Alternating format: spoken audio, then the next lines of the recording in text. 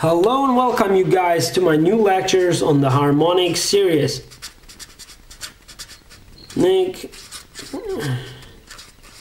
I'm sick and tired of writing it down, but I have to, so I will just write it down again. It's 1 plus 1 over 2 plus 1 over 3 and so forth. So what did we find out? First of all, we found out in the first video we found out that there is no limit to this series. If you add all the natural numbers and their reciprocal values, so 1 over the natural number, and add them together, you will get to an infinite sum. In the second video, I showed you how we could use this idea that the harmonic series is diverging and conclude from that there are infinitely many prime numbers. In the third video, I showed you that this strange series is so shitty that it never gets integer number out of it. If you take the case with only 1 out of it, if you add all these numbers up from 1 plus 1/2, you will only get fractions and you will never get an integer number or natural number. Okay, so this was the third video. In this lecture, I want to show you another cool thing. Actually, this is called Cauchy integral, or not Cauchy integral actually, it's called the Cauchy approximation. And what this does is, it's looking at a function, okay? I take the values 1, 2, 3, 4, and I just continue this. I could continue this, I won't do this.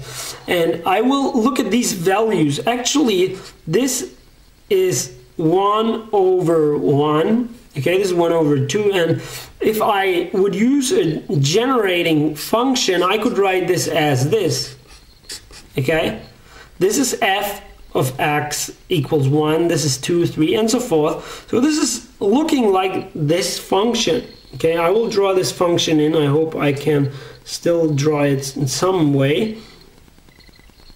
So actually how this is looking like, it's looking like this. It's going down. Now, we look at these values. This is 1, this is 1/2, this is 1 over 3, this is 1 over 4, this is 1 over 5, and so forth. So actually what we get is, we get something like an estimation, okay? Why do I say estimation? If I look at this, and I will do this like steps here, okay? These are little small steps. Then what you would see is that this, okay, this is something like the area, okay? This has the area of 1 times 1, which is just 1. This is the area of 1, because the length is 1 here, and the height is actually these values.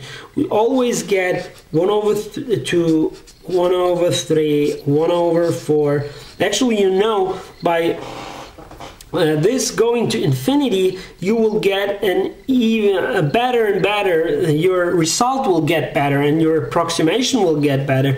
So actually what we can say that this sum, the harmonic series, is somehow related, I will just write it down, is somehow related to the area below the function, okay?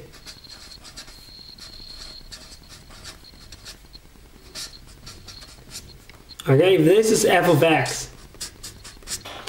And if you are having calculus, okay, and you had differentials, and now you maybe know what area is, how can one calculate the area? The area below a curve can be calculated by an integral from 1, okay, I'm starting by 1 from here, and I go to a big number n, okay?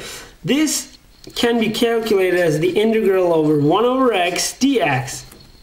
And if you had the exponential function, the natural logarithm, then you know this is actually equal to log of n. Why is this?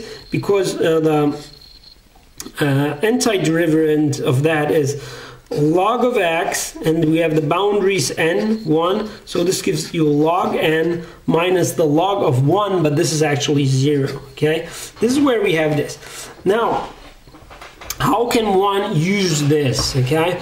And actually, now we can use this to say, okay, if I had this harmonic series, and I'm talking about very, very large numbers, okay, that I'm entering here. So our n is very, very large.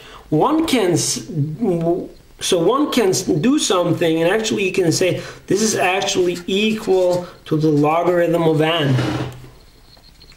Now, okay, you must know that this formula is not, it's just an approximation. I'm not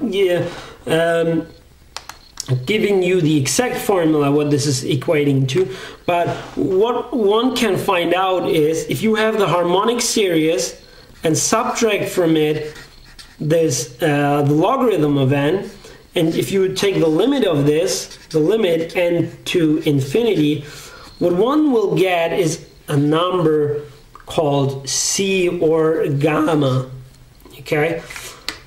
This number is, I think, approximately 1.5, and it goes 0.51, and it continues. This is called the Euler-Mascheroni or something like this. It's related to Euler because Euler worked on that. He was a big guy in that time. He also had the proof of the prime numbers, and this is for infinitely high numbers. So what this actually is telling you that this logarithm is never estimating the harmonic series exactly. So even if you go to infinity, you will at least have this error, okay?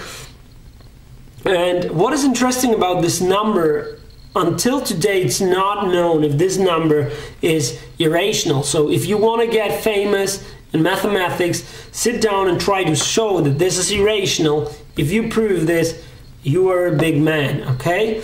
So guys, I hope you have a lot of fun on working on the harmonic series.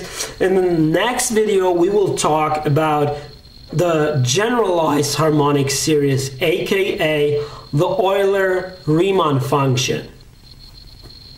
The Euler zeta function, and there is actually a Riemann zeta function. So see you guys, and please subscribe if you like my videos, because there are many other videos coming up, okay? See you guys.